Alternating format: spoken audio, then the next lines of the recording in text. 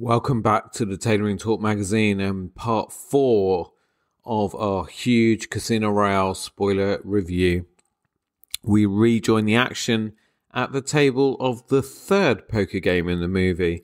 There's so much poker in this film, but we start off with a quick debate, mainly driven by me, on whether this film really is that grounded in realism.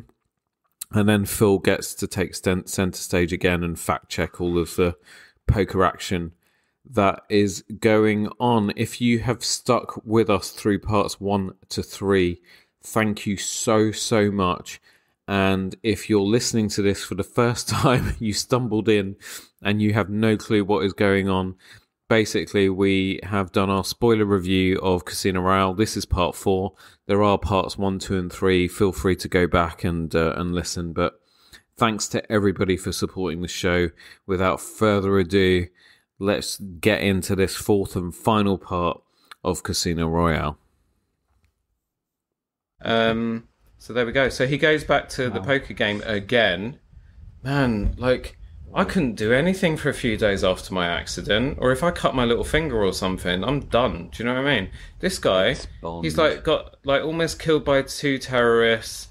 Then he has a heart attack and almost dies, or he does die and then gets brought back to life. And then he's straight playing poker again. Like, how does he keep so calm? It's amazing. This is why we love Bond, right? So then he plays more poker. So this is like, let's call this the third round of poker. And there's a hand here where the river, Phil, is ace, ace, 6 of spades, 6 of hearts, ace. Yeah. Okay. I love how he's probably not even looking at what I'm looking at, but from what I've just said, he's like, yeah. It's like I'm talking. It's like Neo in the Matrix, but it's like all hearts and clubs and spades and diamonds, dude. Yeah. So, on this particular hand, which is the last hand, although we don't see the action before, we know that Le Chiffre was the first to act. He raised it to 2 million. Bond called the 2 million. And then the long-haired Chinese bloke was in the small blind. He called the 2 million. So he only cost him 1.5 million. And then big bloke defended the big blind, and it only cost him 1 million to call. But it left him with it left the big guy with 5 million. It left long-haired guy with 6 million, and the 2 big stacks were in the hand as well, Le Chiffre and Bond. So on the flop, it was ace of hearts, 8 of spades, and 6 of spades.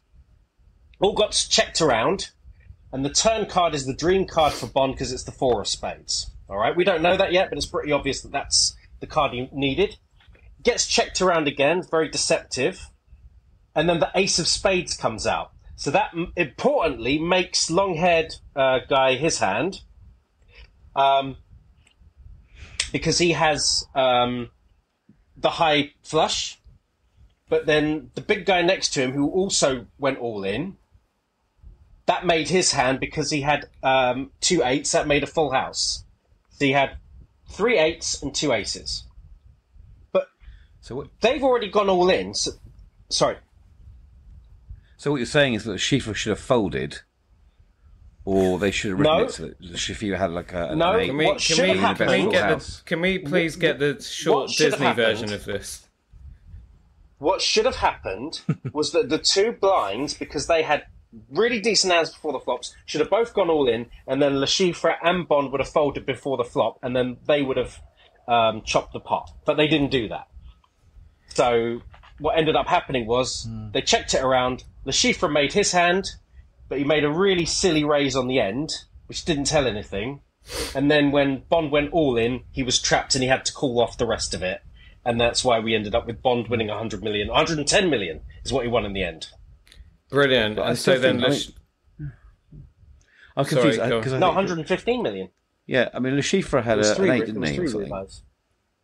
That's the So second Le best Chiffre hand had anyone could have. ace-6. I thought he had an 8. Le Chiffre had ace-6. He had a full house. Yeah. So it's the third from the top. But surely then, that's the second best hand a player could have. And surely he wouldn't have betted on that. He would have stopped. I'm getting confused. Well, that's the thing. Yeah. Right. He looked down. There's the two small stacks that have gone all in. He's not worried about those two. It doesn't matter if those two win because, all that matters is that he's going to take most of Bond's chips. And he thinks he's got Bond crushed with his high full house because he had 3 aces and 2 sixes. So that's pretty high up. And he thinks that Bond might have just a high flush, but didn't realise that Bond had a straight flush. What he should have done is he should have got away from it when he made that raise. And Bond went all in. He should have just folded and then given himself another chance to play back at him in another hands. It was basically a sloppy final hand, basically. Yeah, he played it badly. Personally, could they be making any jokes about sloppy final hands as well? Sorry, carry on, Alex. Well, personally, I like how much time they spent on it. Because I do think like the whole film is about poker. If you don't spend the time focusing on it, then it's just going to feel like a side bit. So I honestly was like, oh no, he's definitely lost. And then it was like, he's got those two. Hang on, wait a minute. Oh wow, okay. But it took me a while to work it out. Obviously, they were quicker on the table. But it's just nice. It's nice to have it. So I think it's a positive. Yeah, poker, I think we've covered it now. Blah, blah, but it's blah, good. He lost. Bond won. Moving on. The thing is, right? The thing is, if I've got a standing desk, guys. Like you lot are all if you're a solid poker player, yeah. If you're a solid poker player, I guess it basically feels less realistic because one guy going all in on blind on a river that paired the board that's not great, is it? Well, I mean, as poker movies go, the one go-to poker movie is a film called Rounders, which is Edward Norton and Matt Damon. And a Bond actress, a Bond girl, is also in Rounders. So it's a very, very good poker film, but Casino Royale, as I said from the beginning, is not a poker movie. And that's the distinction. Look what YouTube sent me. It's made of Lego. What? Yeah. That's cool. It's a YouTube button, isn't it great? Bobby, did you just make that yourself out of bits and pretend it's from YouTube? Or did you While you lot were talking about poker, yeah. No, YouTube sent me this. Oh, that's cool. It's great. Yeah, you get a Lego one. That's the first one you get for your first milestone. You get a glass one. God, so glad this came in handy to break that fucking conversation up. So, Bond wins. I love that. Sorry, Phil. And what's his face? Le Chiffre is on the run, but he kidnaps Vesper in the process. Bond goes after him in the Aston Martin, and this gives us a Guinness Book of World Records. Well, up until most recently. cannon rolls in a car up until recently. Why? Who beat it? The Fall Guy did. They aimed to beat that. Yeah. Said that. Yeah. So anyway, at the time, it was a record-breaking stunt. The car flipped 7 times in the air, achieved using a nitrogen cannon embedded in the car to ensure it flipped correctly. And it also demonstrated the film's commitment to practical effects. So there we go. They flipped that beautiful car. Bond is captured. And then we get one of the most difficult torture scenes to watch in the history of cinema if you are a red-blooded male. Because Can I say, in my notes, Bobby, I call this the naked chair bollocking scene. Okay, good. Do you like that name for it? Thanks. It's a bit long. Yeah. Doesn't really roll off the tongue. All right, okay. Maybe you could call it let's think of names for the chair. The bollock basher. The ball buster. Yeah. I can't beat that. Moving on. So, but this is a very difficult scene to watch, and it is very, very true to the equivalent scene in the original novel. It's very, very painful to watch. I think it was very well filmed. It was very well acted. But, where you see a desperate Le Chiffre, and this is actually what I really kind of like about this villain, because a lot of people are like, he's a throwaway villain because he's not like the big, big bad. But, he's different. Usually Bond villains are like wanting to take over the world or destroy the world or one of the two. Whereas this guy, he's a middleman that basically takes your money, promises to double it, And, you know, unfortunately, he comes up against Bond on this occasion and he fucks up and then he gets killed by Mr. White, who suddenly appears and shoots him. And kind of in the process sort of ends up saving Bond. Yeah. I like Weird, the fact that it becomes a bit more complex and that actually Schiffer wasn't the big bad. That's quite cool. Little sort of twist. But do they... Well, they can't kill him because he's got the he's money. got the code so to access the money, hasn't he? He can't. Because there's a scene before she gets kidnapped where they're having dinner, and he looks at her necklace and says it's like a Georgian love knot or something, and that means that she's got a boyfriend. There's a bloke in the background, and this now starts to set up the last half an hour of the film, because we're all kind of thinking, okay, fine, the film's done. Right, we'll have some sort of little finale and then the end credits will roll. But there's a whole other bonus episode coming because we're in for another. Yeah, it's a trap. It's a trap. So he's in rehab. Yeah. Getting his balls healed. Well, this is it, Bobby. Can I just have a little side note here, right? Yeah. Because, so you've got the whole kind of the sheep is shot dead. Bond's in a medical room. Mathis tries to get info out of Bond, which hints at maybe some of Mathis' info, like not quite. And tries to poison him. But Eva Green, right, Vesper, she turns up. She's very pretty and all the rest, and is getting a little bit sexy and raunchy with him. And all I can think of is, isn't Bond's knob broken at this point? Well, what could he do right now? In that medical room, like, is that not the worst thing for a chap? For someone to go, right, let's get busy after you've had your knackers bashed liberally for 10 minutes.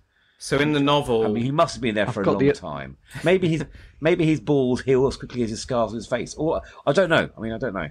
You know. So in the novel, Vesper is a secretary. She's not even like a treasurer or anything, and Bond's very disdainful of her. You know, like, she's not anything to look at. Why the hell do we need a woman to, you know, look after the money, etc., etc.? And then when we get to this bit in the novel where he goes to a clinic because he needs to heal and all the rest of it, he then decides to have sex with her, partly because, and this isn't a direct quote, I'm paraphrasing, but partly because, well, you know, she's not that bad to look at, and, you know, I'm not as repulsed by her as I was when I first met her. And the second reason is, also the primary reason, I also need to test that my testicles and my dick are still working. So there you go. Oh, well, there you go. Maybe. But they just added a little I just layer have of romance as well for the modern version. I was just thinking, if you've really had damage in that area, I just have the Austin Powers scene, you know, Margaret Thatcher on a cold day. Thatcher on a cold day.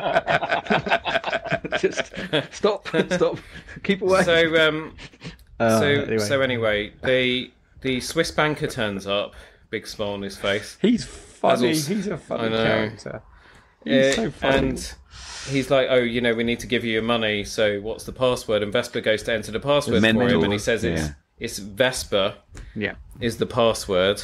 And her acting here, I don't know if you guys noticed, but she sort of stops when she realises her name was the password. And usually if you make a girl's name your password, it means you're in love with her.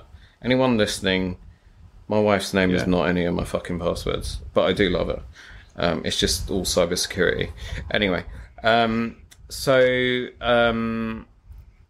then when she sits down as the banker's doing the rest of the transaction and packing up, if you look at her reaction, she's got her hands over her face, like, you know, oh my God, because she knows what she's about to do.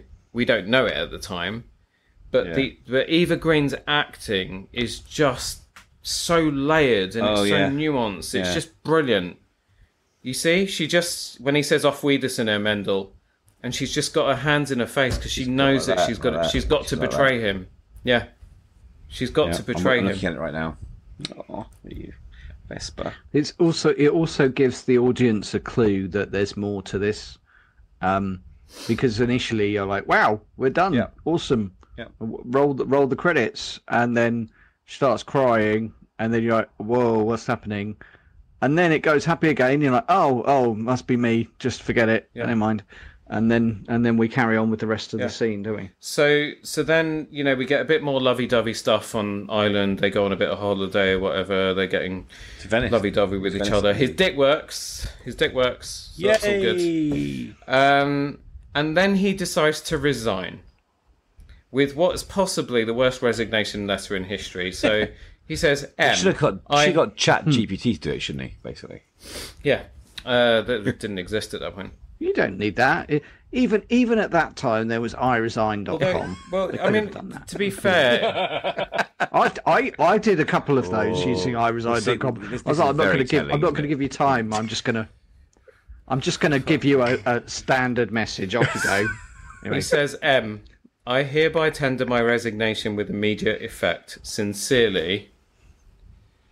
What's this? Sincerely, James Bond. That's it. Send. Yeah. I mean, he does think to send it on an MI6 confidential secure content channel, so that's good. So he resigns. M probably receives it and sort of laughs and is like, stupid little prick. And then this is when Vesper kisses Bond goodbye and goes to the bank, and M calls Bond. So not quite. What? So they go around Venice. There's one more. Don't they? And then they have another bonk. Fine. They go around Venice, but I'm just trying to speed this up so we get to the end. What? Bobby, but I've still got to point out they do have a bonk here, and it's part of my job. Okay, is this the last bonk in the film? Yes. Okay. So it's where's the it's the same bonk? Where's the bonkometer? Well, I mean, it's the same person. I think it's a bonk per bonk, not like if you bonk the same person 5 times, it's 1 bonk. No, it's 5 bonks. So how many bonks? Okay, well, I mean, it's 2 bonks, but I mean, there might be more bonks. If you include the bonk in the hospital room, that's 3 bonks, isn't it? That's definitely a bonk, yeah. Yeah. So that's 3, I suppose. Okay. Where was the first bonk? Don't they do it in the hotel room earlier on? No. Oh, no, the Venice I don't hotel think they room. do. No, but that's what we're talking about right now. No, the one before that. The Montenegro. No, they don't do it in Montenegro. So that's 2 then, just 2. So I think it's 2. Okay. Yeah. Perfect. Okay. Yeah. I think in this new generation of Bonds, we've got to count every bonk as a bonk. Okay. Yeah, I mean, look, you got to take all the bonks you can get, like with the gadgets, right, Alex? Yeah. Absolutely. I mean, that is. I've been sitting around half the episode. In which case, 2 tennis players give him a sideways glance. That's 4 and 5. M tells him off. Solange. 6. Solange. Solange kisses his chest. The Nassau receptionist. Yeah, she likes Nassau him. receptionist. Yes, that's true. The 2 terrorists that sort of get very close quarter combat with him. Yeah. Right? The free runner. That's touchy-feely, isn't it? Yeah. Anyway, so she buggers off, and Bond, it's the typical thing, those of us that have been cheated on have been in this situation where she leaves her phone behind, it goes off, you go and look at it, there's a message from another bloke. I may or may not be speaking from personal experience. Anyway, so, okay, I need to... Then he gets please carry on, because I need to take a moment. Well, he gets a call, doesn't he, from M and the Treasury agent saying, "Hello, can we have our money back, please?" What? And yeah, fine, resign if you like. And yeah, but we need our cash, dude. So, it's not yours. And then that's where he ends up at the sinking Venetian building, which is a big set piece that took about 3 weeks to film, 4 weeks, I think. And I'm presuming they used models for this as well. Miniatures. Do they use miniatures for this? Nice. They use miniatures, so involves a building in Venice sinking into the canal. The sequence combined practical effects with CGI, requiring detailed planning and execution to achieve a realistic collapse. Special effects supervisor Chris Corbold designed the sequence, creating a miniature model for initial test before executing the final scene with a mix of practical sets and digital enhancements. There's a lot of fighting. Wow. There's a suitcase full of money that eventually goes to Mr. White. Somehow he gets it, and he runs off with it. And then Vesper is trapped in the lift. And this is where we get one of the most hard to watch scenes in a non-horror movie that I've ever seen up to that point, until Paddington 2, which kind of replicated the scene. If you've seen Paddington 2, you'll know what I'm talking about. Does. That was harrowing, wasn't it, John? Yeah. Gee, poor Paddington. It's a kids' film. Why did they do that to him? Even though he survives. But anyway, spoiler alert. We should do Paddington at some point. It's a nice outfit, isn't it? Yeah. So, and it's kind of a spy movie, Paddington, if you think about it. Yeah. It's right, spy thriller, mystery. Anyway. He's back in Peru, isn't he, for the third film? I feel like you're reaching a bit hard. Yes, I can't wait for that. It won't be as good as the first two, but anyway. Hugh Grant was brilliant in Paddington 2. So, house sinking. She's trapped in the lift. He dives down to save her. She takes the key out and throws it away, which begs the question that she could have got out at any time. And then she actually looks at him and expels all the air from her lungs. And then she breathes all that water in and kills herself. Is she really dead, though? Is she dead, though, really? Because she's fucking Is dead, she, though? John. She's proper Is dead. she, though? She's dead. I wrote this down in my notes. Is she dead, really? It would have been. We would have made Spectre more fun if they'd had the Spectre of Eva Green. Yeah. Vesper comes back. The Spectre of Vesper. And then the Ghostbusters turn up.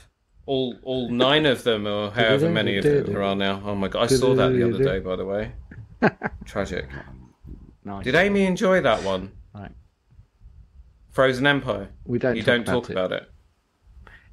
It was fine. It's okay. It's just not. It's not great. But then, like, stop expecting it to be like 1980s. Just enjoy it for what it is. Okay. A bit of fun. A bit of we'll talk about fun. that another time. So that's it. He tries to resuscitate her. She's totally dead. Emma's back on the phone. It's like, your resignation was bullshit. Now you've got a job to do, because he's going to go after Mr. White. He says the bitch is dead, trying to show that he's got no emotion whatsoever. And Job's done. Bitch is dead. Job's done. Bitch is dead. And then Mr. White drives a Jaguar. I think it's an XJR. Gets out and is sort of looking over the lake. It's probably in Como or somewhere. Is this back in Montenegro? XJ8. Probably. Yeah, whatever. I don't know. But the point is that we get Bond to turn up in one of the best outfits that Bond has ever worn in any film, which is the 3-piece Brioni with that navy with the little micro hairline stripe, that ice blue shirt, that beautiful tie. He looks fucking baller, and he's got that machine gun thing in his hand as well, just sort of shoots White in the leg. White's crawling away, and then he finally says it. The name's Bond, James Bond. And then we get the music, and then we cut to credits, and we're all clapping away in the cinema in Leicester Square like, oh my god, that was the best Bond film ever. But was it? Ratings, people, Phil, because we haven't seen you for such a long time, and I need to update all your scores, so we're going to have a little sidebar and talk about that. But ratings, Phil, where does this stand for you in the pantheon of Bond films that we've seen so far? I think this is this basically changed how I viewed James Bond. You know, he was a piece of eye candy for the ladies. He was as hard as nails. It was almost superhero like the way he handled himself. The film was very much of his time, and the film was very much on trend with parkour and the poker. I'm looking at it on the merits of a Bond movie, and it had all the elements in place, maybe slightly less in the bonking department, but it had everything. It had every element in place. They'd updated, they'd improved the cars, they improved the locations, they brought the glamour back. I'm going to give this a solid 9.5 out of 10. Whoa, that is high from Phil, because he is a tough taskmaster. But brilliant. Alex? You've criticised my ratings. a No, lot. what? When have I ever? No, You've said no, that- no, no, no, you've no, no, said no. They're really Hey, inconsistent. heart of gold, dude. Heart of gold. Okay, you got a brand to live up to. Don't start fucking attacking me down the camera. This is technically because we haven't officially announced anything. This is still my show. Okay, so remember number your three. show. Remember where your place is. Yeah, I've got my little. This is the YouTube button. Remember. Okay. And you don't Bobby's know gonna what get a I've done white cat underneath soon that to house stroke. of yours. It's going to stroke a white pussy. Oh, Exactly. okay. So I do have a rating. This is one. This is just the Alex. Can I just say joint on that? highest rating Can I just I've say on given. that, with all due Yep. respect, which means none. We've never criticised your ratings. What we do is we challenge you and we question you in the spirit of accuracy. Because sometimes, like last time, you rated that film X, right? And all John and I did is we said, John, you're with me on this. All John and I did is we said, by the way, you rated this film the same as that one. Did you enjoy this more or less? And then you've gone, oh, actually, that's all we do. We just challenge you in the sake of just wanting accurate ratings. That's all. So that's fine. I need more numbers because 10 isn't high enough then, if that's the case. Because the problem is that you'll go, oh, 9.5? Or is it just the same as Russia with Love? And I'll be like, no, it's better than Russia with Love. You can go. We can go to. Is it a 10 then? We can go to quarters. So you could go 9.75, 9.25. Do you know what? I'm going to give it a 10 out of 10. And I'm going to give it a 10 out of 10 with the proviso that I may go over 10 later because otherwise you're going to pick at me. But I genuinely, while it's not perfect, I really can't find much fault with it.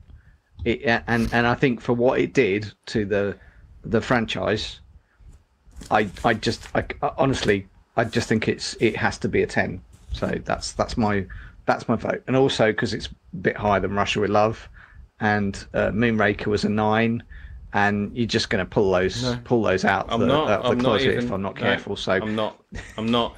We will. So yeah, we'll give come it a back 10. because we're going to do an ultimate tailoring talk ranking of all of the movies when we get to the end of this.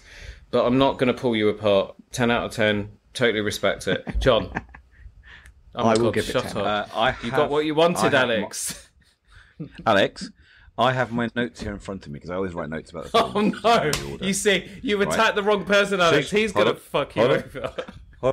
No, I have my notes. Now, I watched this film 10 days ago. 10 days ago, and I have my notes in front of me, and I gave it a perfect 10. We can't see that. 10. Yeah, you can. Oh, perfect 10. Perfect 10. Why does it say I gave perfect, it a perfect John? 10. Why is it Because perfect? I think I think first of all, it revitalized and saved the franchise after the debacle of Buy Another Day, and its funny glow in the dark car. And I think it created a whole new generation of people who love Bond. I think Craig brought people together. I think it made Bond more believable. It made Bond more sympathetic. Quantum of Solace notwithstanding, it made a lot of very, very good Bond films. We'll come to that later on when we rate that. But I just think, I remember watching this 10 days ago and thinking, this is bloody good. This is a bloody good Bond film. And I just wrote down, Craig is God, in the first 3 lines, in the black and white scene. It's a perfect 10, this film, much like Eva Green. Yeah. So that's my review. For me, Daniel Craig is a perfect Bond. I think he probably does edge it as my favourite, and it is really difficult now because Sean Connery I really do love as Bond, but I just think whichever of the films you look at, whether the film was brilliant as this one was or it wasn't quite hitting it as Spectre did, Craig himself as Bond is brilliant. I really believe he gives it his all every single movie, and he really, really does care. no matter what the tabloids, etc., or his critics say about him, I really do think he has cared so much for this character and for these films, and he's given everything that he possibly could to them. I really want to go 10, but I still can't get past a couple of little things that I just thought, I can't forgive overlooking those tiny little details in editing. I just don't understand how directors do it. And it's just a bit of the continuity stuff and some other bits and bobs, and that bloody... Was it the Mondeo? Yeah. Sorry, I was trying to bullshit my way through that one. It's the fucking Mondeo, yeah. So I'm gonna go.